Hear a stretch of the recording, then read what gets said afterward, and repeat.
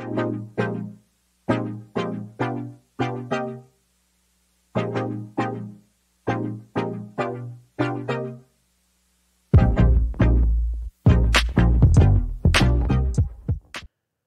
there, it's John from Commercial Real Estate Online. Welcome to the program. Welcome back to part 2 of the Sales Victories video show. There are 3 parts to the program. There'll be another part coming out tomorrow to complete the overall list of ideas to help you with your sales activities in commercial real estate. Now, this is a changing market around the world, and that is a good thing. As I share ideas with my sales and leasing and property management people around the world, I always like to encourage you to get involved with the market because change brings opportunity. Now, in this particular group of slides, I'll go down into the sales victories, strategies again to help you go further with your sales activity, to give you focus, to give you the strategies that really do work in this market. So get ready for the program, grab your coffee, have a listen, and of course I will be posting these particular slides on the website, which is commercial-realestate-training.com. Let's get on with the program. So in today's market, as agents, we have to figure out different systems to encourage listings, client contact, and ongoing growth of our market share. And it all comes down to what we're doing every day. And that is a personal thing. As agents, we have to engage in one-on-one marketing. And that allows for personalised communication with customers, increasing the chances of effective promotion for yourself and for your listings. So the agents that are looking for listings in a market that is changing should understand that it's a matter of getting involved with people, property situations, understanding what's going on in the territory and the property types. So engaging is the key word, engaging with people. I would encourage you to think about how you can get more of that engagement underway. Because in a changing market, it is a massive opportunity, but it all comes down to what you're doing, how you are approaching people in a regular and ongoing way, and staying organised is part of that. Now, by targeting individual customers, direct marketing approaches enable agents to tailor their messages to specific needs and preferences. So the idea there is that you should be targeting groups of people because your knowledge, your skills are tuned for a particular property type and group. So who are the clients, the prospects that you could work for? Property investors, business owners. You could also work for property developers or franchise groups. And I did say in the last session of slides that you can also connect with the allied professionals that can provide us with lots of business. And they are the financial accountants and also the lawyers who get involved in property transactions, because both of those groups have plenty of clients that we can help over time. And as that lawyer or that accountant starts to trust you, they'll start to introduce you to their clients. And many of those lawyers and accountants have plenty of clients that own property. Targeting individual customers, that's what it's all about. One-on-one marketing fosters a deeper concentration with customers, leading to loyalty and retention. So one-on-one marketing is about getting involved with people consistently, professionally, directly. And getting involved involves really just 2 things: plenty of phone calls, and from that, plenty of meetings. There are other things you can do, of course, like social media, but I'll talk about social media in the last session of slides, which is group 3, and I'll do that tomorrow. But right now today, I want you to focus on how you can make more calls, how you can track that information in some sort of list or contact list or database, and how you can approach new people, because the market evolves around people, situations, new people, current people, creating the conversations. Now, examples of direct marketing include, of course, telephone calls, personalised emails, direct mail campaigns through the mailbox, targeted social media advertisements and telemarketing. So there's a number of things there for you to choose from. I would encourage you not to do too many of those things at once. In fact, I would encourage you to focus on just 2 or maybe 3. The good ones that get lots of results are the telephone calls, the personalised emails, and the direct mail campaigns. And of course, the direct mail campaigns involves postage, and that can be expensive depending on what country you're basing your campaign from. So, use the telephone, create personalised emails, and connect with people. That's all about telemarketing, of course. Going a bit further. When you think about real estate today, you think about a number of different things. Essential skills, developing your skills, and the art of negotiation. Now, this one here is interesting in that we are in a changing property market. And as part of that changing property market, you can adjust to the circumstances, the pressures, the opportunities that people will come to you and put to you. So you can always practice how to deal with people, that is the clients, perhaps the sellers, perhaps the landlords, depending on whether you get involved with selling or leasing or both, and the pressure points that they need to think about. Ultimately, they want a transaction. They want a deal in a fair and reasonable way.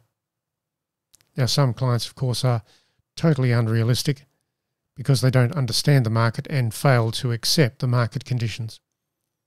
However, the majority of clients, customers, prospects, 80% of them at least understand what the market's doing, and they will eventually be conditioned into accepting a transaction on the terms of the market today. And that's where you become an expert negotiator. On the comment of developing skills, and this particular skill here is all about your time, your focus, how you're doing the right things each day. I would encourage you to use your diary system, whatever it is, diligently, comprehensively, so you're connecting with people for at least 50% of your day. The other 50% of the day can be devoted to negotiations and or transactions and marketing. So what did I just say there? I said that you can spend half of your day connecting with people, that is prospecting. The other 50% of your day can be devoted to admin, transactions, marketing. So when you look at your property market as it is today, you've got plenty of things to do. You've got listings, you've got a prospect list, a database, and all of your essential skills have to come together to navigate complex real estate deals effectively. And that can involve the methods of marketing, the prices, the rents, the transactions, the best method of sale or lease. And you are the person to take a person through that, to take your clients, your prospects through that activity. Let's go further. Handling all of the transaction variables. I did say to you that it's a changing market. And as part of that, you've got to go with the changes. You have to be prepared to talk through the changes of the market and support those changes with knowledgeable evidence for your client and or prospect. So strategizing to achieve a positive outcome amid all the market pressures, that's what brokerage is all about. It requires careful analysis of all the variables and their impact. That's why you should be a specialist in a particular property type and a location. Now, understand all the variables that are around you every day. Commissions, marketing, pricing, demand, and listing. Those variables are the things that you have to work with, and you negotiate through all of them. Become skilled in each of them, considering all the elements of the market that exist today. You are the expert. When you consider it, you negotiate many situations across many properties throughout the year. Your clients just negotiate 1 or 2 property transactions a year, depending on who they are. So it stands to reason that you should be a better negotiator given the situations of the property market in your location. So understand the market trends, of course, and customer behaviour based on what's going on in your market today. I did say to you earlier that it is a changing market and you should use that to your opportunity. Get involved with the changes. We can not change the market ourselves, but we can change how we respond to the people and the property situations. and that is the makings of a top agent. Now, leveraging technology and data analytics, that's really important. Technology, of course, will be your mobile phone, your computer, emails, brochures perhaps prepared for marketing. All of that comes into that particular topic. But then data analytics is all about what's happening with sales and leasing activity locally within the property type. And when you analyse things, you can get valuable insights into transactions, the variables, prices, rents, supply and demand. So top agents are very good at analysing what's going on, very good at adjusting their negotiation variables. So when you think about it, everything is about getting across the line with a transaction, sales or leasing, closing successful transactions. Today, you'll be closing transactions under certain elements of property pressure and opportunity. Understand the key terms and the concepts for transactions, closing transactions. You can learn a lot by reading books about real estate, commercial real estate, of course. Now, the financing options are always changing as well. Ultimately, the banks want to lend money to people who can afford it. So the banks are always lending money.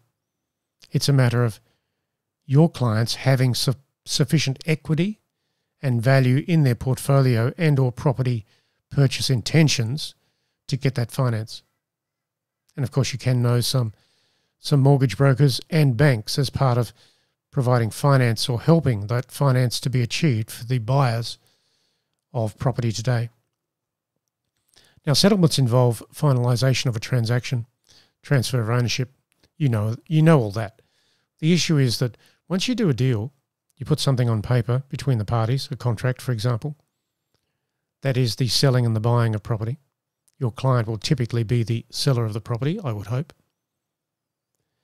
When the contract exists, what you need to do is follow that through to make sure it goes across the line in a completed transaction, because there will be variables between the seller and the buyer and the legal people doing the documentation.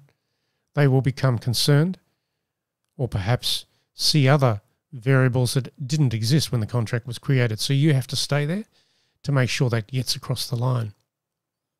Clear communications are important in our game of real estate, so important, and negotiation as well. But what I say here is this. When you talk to someone on the phone or have a meeting about anything in a transaction and the topic was important to the transaction, whatever was agreed or discussed should be evidenced in an email back to the party immediately after the event, so that you've got some evidence there and you're removing any doubt between yourself and the party of what was said and agreed. In our game of real estate, that's very important, because people will disagree and or later change the facts and or the truth of what actually happened to suit themselves. They'll do that to suit themselves. That can leave you in a problem zone. Going further, so improving your skills, I'd like you to think about how you can improve, because the property market is all about improvement. You can always learn. Absolutely. You can learn how to talk to people, engage with people, prospecting. Let's go further, actually. When you think about real estate, there's a number of different elements which are totally different than each other, and yet they all form part of a transaction. So let's look at them, and then you can consider how you can learn to improve those particular things. The first one will be prospecting for new business. The second one will be listing a property, presenting to list a property. The third one will be marketing a property comprehensively to encourage inquiry. The fourth one will be inspecting a property with qualified people to show them the benefits of that property, so they'll put in an offer. And then lastly, you have the element of negotiation. So you can learn all of those and improve them over time. If you've been an agent for a long time, that learning comes naturally. But if you are an agent that is relatively new in the industry, then learning can be fast-tracked by reading books on the topic and then practicing what was in those books. And when you practice, talk aloud. Practice your dialogue aloud, that sort of thing. Practice your scripts and dialogues aloud. So reflecting. Property transactions are always a learning opportunity. Most property transactions are different than each other. That means as agents we can learn from a transaction. We can avoid a problem again in the future which we might have learnt from this particular transaction today. So learning is important. So when you think about your game of real estate, there's lots of team knowledge that you can also tap into. Team knowledge, that is sharing negotiation experiences in your team meetings. Given that the property market is changing, when you learn something from a transaction, share it with the team. By sharing those negotiation experiences, the team members can learn from each other's successes and failures. And then utilising that team knowledge helps in developing effective negotiation strategies and improving overall performance. So whilst you are an individual agent, with your individual skills and driving yourself forward, and that is how you do things, by the way, it is a very personal game, commercial real estate. It all comes down to what you do, what you think, how you approach things, your database, your conversations, your meetings. But you can always improve. And when you start to improve, share the ideas around the team so that you're learning from the other experiences of the other agents in transactions today. So that is the end of this particular group of slides. There is one more group of slides in this particular group, and I'll be posting those tomorrow on the channel.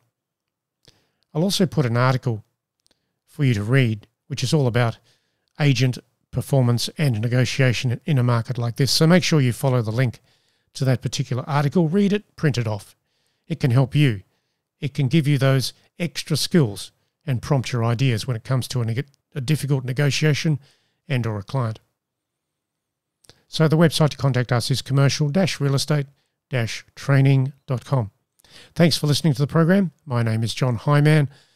I like to share my experiences after 35 plus years in the industry in sales, leasing and property management of large properties in different locations in many busy towns and cities. So enjoy the ideas. I'll catch you again very soon in the next video.